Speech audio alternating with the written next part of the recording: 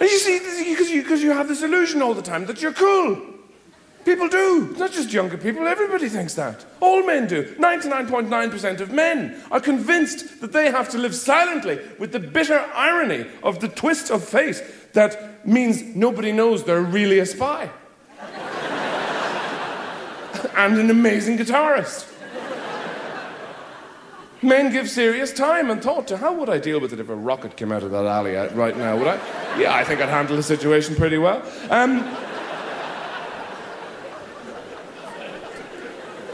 A spy who plays guitar at night. I basically think, I'm what would have happened if James Dean had lived and discovered carbohydrates in orthopedic shoes. You have to tell yourself this bullshit just to keep going. Because you're constantly being reminded how redundant you are. How am I supposed to feel in the swim of what's current when I don't understand what's going on? Because younger people, my children, steal the future by changing language, everything I relied on. You walk down, can you expect to feel you know what's going on when you walk down the street and your children say, oh, look at that church, it's so random.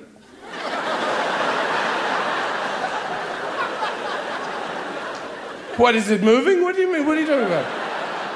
It's a perfectly ordinary church where people go to get married. Marriage. Ugh, that's so gay.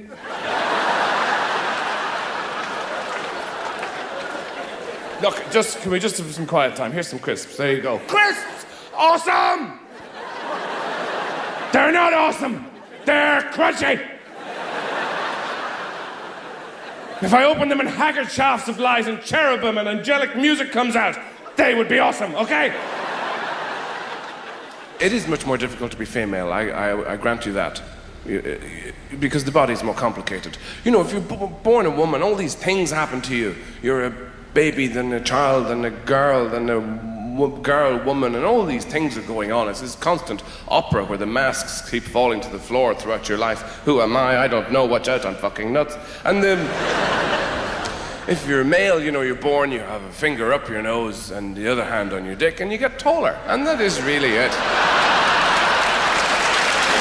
Women are more supportive of one another around children. If a woman gets pregnant, other women pitch in and they sort of talk about it, and it's far more useful. When men are about to have a child, if they have young male single friends, they're not so good. You know this. Your male friends arrive and they stand there and they look at you and they come and see the baby and they don't really know how to deal with it. They don't get it, because they go, well, I'm here, your house is a medley of disgusting smells, there's nothing to eat, everybody's wearing bathrobes, there's no bar, I can't fuck anybody, why am I here?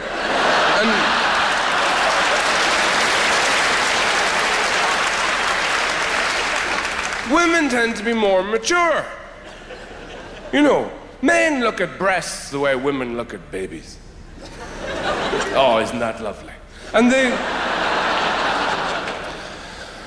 If a woman gets pregnant, all the women she's ever met in her whole life will appear from all corners of the earth to support her by telling her horror stories of all the pregnancies they've ever heard about.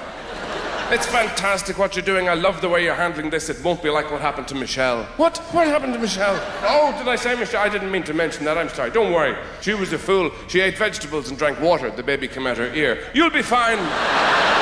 You'll be absolutely fine. Nothing will happen to you. She can't sit down now. Nobody in the family talks to one another. You'll be fine. Don't worry about it.